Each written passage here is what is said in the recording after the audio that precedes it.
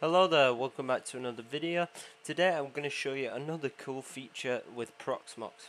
Now this is one-click turnkey containers. Now this has saved me about 5 hours of my life deploying. If you can see at the side, I've got two WordPress websites, I've got two Nextcloud instances, torrent server, and also Pi-hole. But Pi-hole is not included in the turnkey. You have to compile that image yourself. So I'm going to show you a brief introduction to the Turnkey platform. So today we'll deploy WordPress as a test. So let's just go to our storage volume, and we want to click CT templates. Now this is where you would usually download Ubuntu, but we're going to click on templates. And if we scroll down a little bit, we'll see a turnkey section. Let me just minimize these two sections here. You can see that there's about, let's just say 500 here. That's just a guess. So if we search for WordPress, you can see turnkey WordPress is there.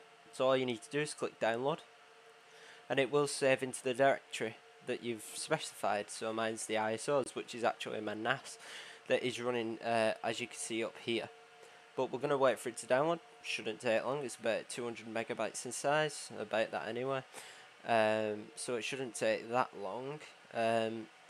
Basically, Turnkey is I wouldn't say flavor of Linux, but it's like a Linux distro, and it allows you to deploy applications quickly. Now you can do this on something like ESXi, but it requires installing Turnkey Linux as a VM, which are already inefficient compared to containers, and then it will install. So you can see now that the WordPress runs on Debian 10, but the Turnkey WordPress is there. So we're going to click on Create CT now. We're going to give it a host name, so I'm just going to do test WP for test WordPress. We're going to leave the unprivileged container and the nesting checked. Enter a password. I'm just going to enter a weak password, but if you're using this as a public site, you should obviously secure it with whatever you do. So we're going to select the WordPress template. You can see it's in the ISO storage. For disks, I'm just going to give my 32 gigabytes. Select the appropriate that you have below. For CPU, just give it a quad core, and 512 megabytes of RAM is fine. I'm just going to do DHCP, but if you are port forward into the web, you should always set a static IP address. For DNS, local, and then Google's DNS will be fine. We go to the confirm section, click start after created, check that tick box there, and click finish. That's it.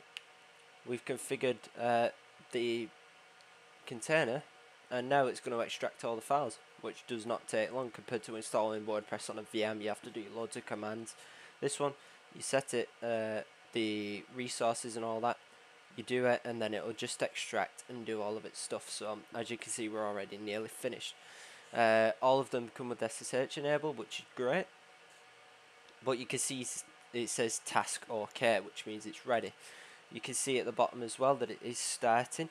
So if we head to the test WP container, you can see that, you know, it's starting to be utilized, because if we look in console, it's doing the magic. So it's doing all of its commands, it's pre-checks, creating an SSL certificate. Yes, it creates its own self-signed cert, which is brilliant.